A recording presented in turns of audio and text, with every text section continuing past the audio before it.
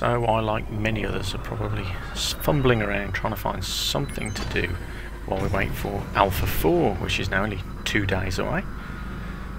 So I thought I would look at Incursion, and actually there was sparked some discussion on the forum.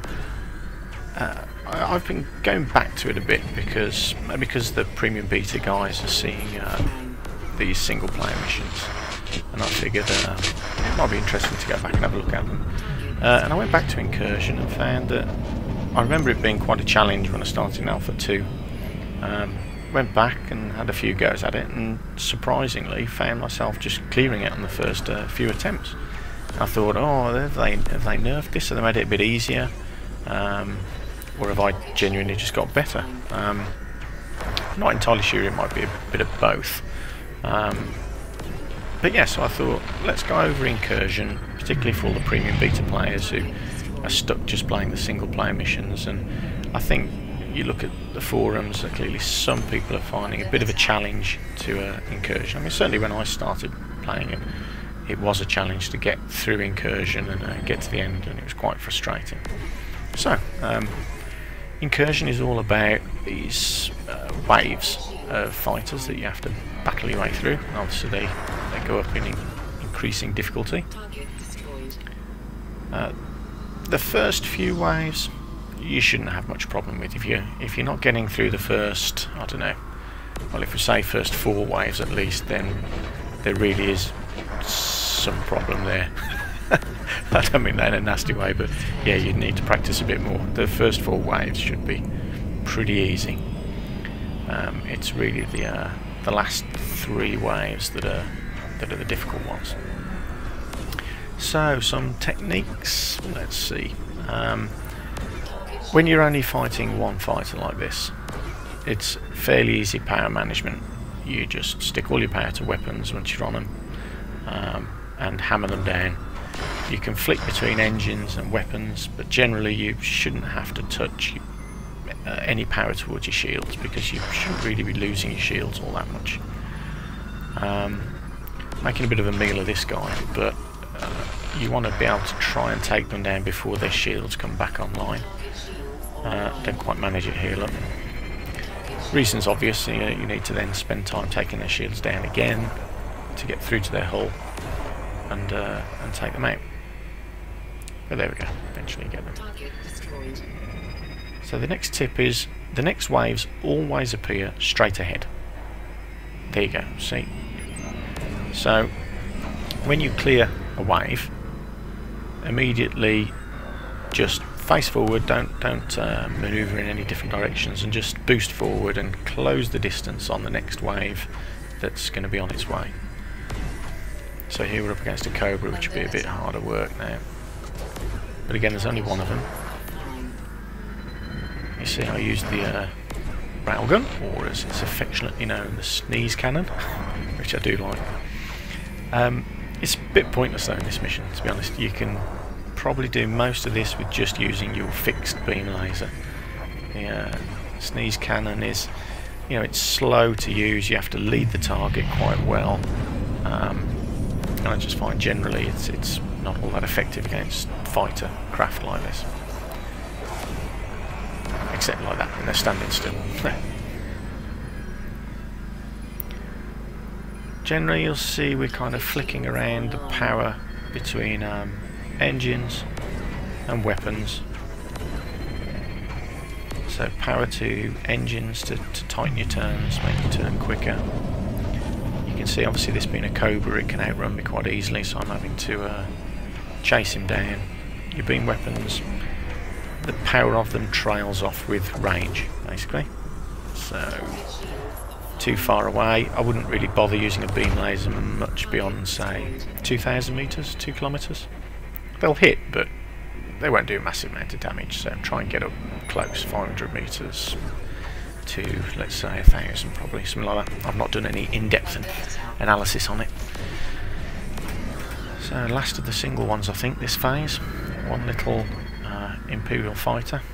These are quite weak, and that's one thing to do, is maybe focus on the more difficult ships first, and not worry too much about these Imperial fighters. Those explosions are pretty, aren't they? Okay, so here's the multiple ships coming now. 3 targets, so we're going to get in on them quick. Get some shots on that sidewinder. The astute ones amongst you will notice I'm using some head tracking here to spot targets a bit quicker. Look up, track them on you through the top of your canopy, and just gives you a little bit of an advantage lining up on them when they come into your forward vision, if you see what I mean. So here you can see I'm taking fire from one of the 2 guys behind me, but I'm focusing on finishing off the guy in front. Don't get distracted from engaging with another ship. Pick one and finish him unless there's some reason that you really can't, like he's disappearing into the distance. Here's a good example of what happens when you get close. They're very hard to track quickly. So it's easier to just side slip here or downward slip, get some distance from him and pick him off at a bit more of a sensible distance, kind of 500 metres or so.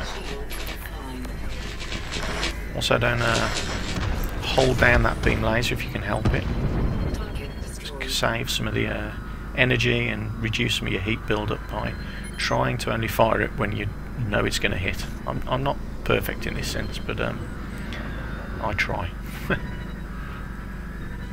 So one last guy here.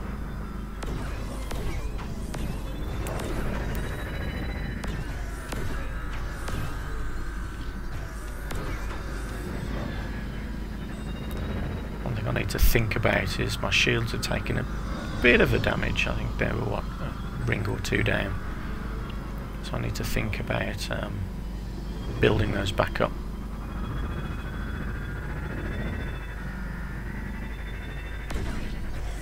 Finish this guy off now. How you get this every now and then.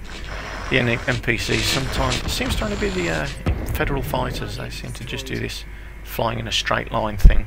Makes them very easy targets. So. Okay, next big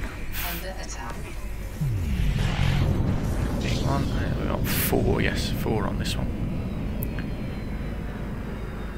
So I'm going to get round, pick one, work him down. It's an Imperial fighter. Sorry, Federal fighter, I keep calling them Imperial fighters. Too much Star Wars. So pick that guy off first.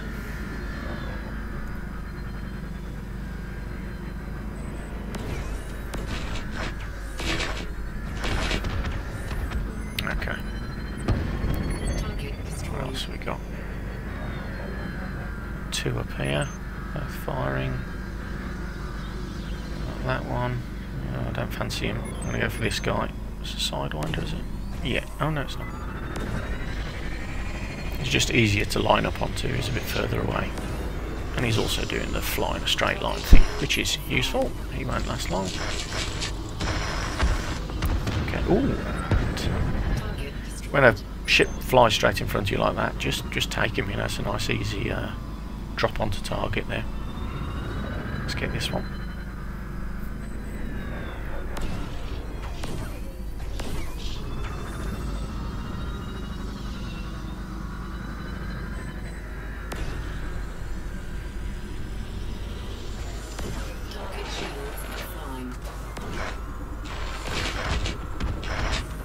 Okay, one last ship, so all power to engines, get round to him.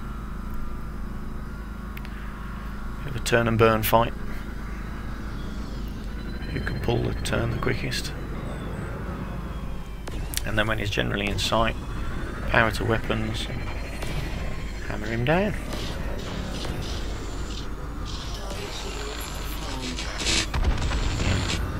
Very easy kill really, it's flying straight. Right now, boosting, because here comes the big phase. This is, what is it? It's 4 sidewinders, is it? What? 3 sidewinders and a fighter.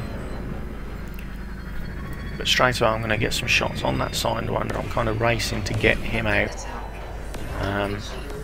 You're going to have to accept that you'll take some shots from the other 3 while you get in this guy. But that's what your shields are for, so trust them. And let's get round onto the next one. Pick him. Just going to pop some shots on this guy. I'm not entirely sure, but I think if you get a shot on an NPC, it kind of adjusts their behaviour a bit, turns them from attacking to defending. So I think it's quite useful. I always do it if I can. If I get an easy shot like that, even if I'm not going to kill, just pop a shot on him, and I think it changes their behaviour a bit. So you'll notice our shields are down there, so I really need to hurry this up. Keep an eye on that hull. 2 left, and those shields are coming back on.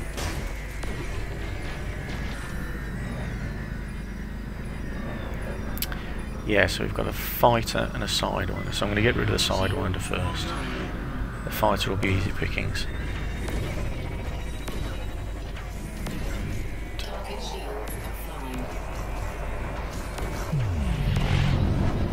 Get away from that fighter a little bit. Close this gap on the sidewinder. Okay, so we're almost there now. There's just one last guy to do, and he's going to be easy pickings. But what I do want to check is my shields. I want the next ship is a single anaconda by itself, so I want to give those shields time to come back up. So I'm not going to rush to kill this guy, but yeah, they're almost back up now.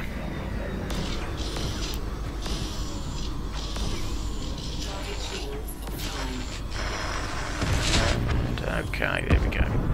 So here we go. Boost, boost, boost, straight ahead. Look for the anaconda, and we want to get on his back doors as quick as we can, if that's not too rude. Sniff his exhaust. Here he comes. I'm going to drop right down behind him. Okay, now, all you need to do here, really, is concentrate power between your systems and your weapons. Forget your engines, he's not running anywhere. Generally, I start off with, you can see, 2 pips to systems, which is shields, and concentrate on weapons and bringing his shields down. When you see your shields kind of get towards the red on the inner rings, consider boosting some power to systems to just keep them topped up. If you drop all power to weapons and nothing to systems, then you're going to feel it, particularly when he does this. When he pulls up, you can bring more weapons to bear, and that's when you suddenly start taking a few more shots. So that's why you want to adjust with vertical thrust and stay behind him. Yeah. Just work his shields down. Use your sneeze cannon a bit here if you want it. Just let them cool off a bit. Just hang tight. Stay in his exhausts. Watch your shields. Certainly watch your shields until he's kind of, 50% on his hull or less. Once you get to a certain point and it's, he's lost the battle, you can divert all power to weapons, which I might do in a sec. And when you're happy, your hull can hold out, you can switch to weapons and bring him down.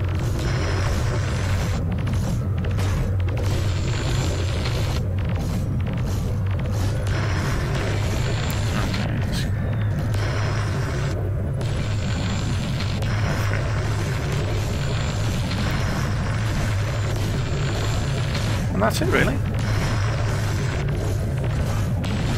Not much more to it than that. And then you finally clear Incursion. Give it a go, quick, before Alpha 4 turns up and we're all too busy trading.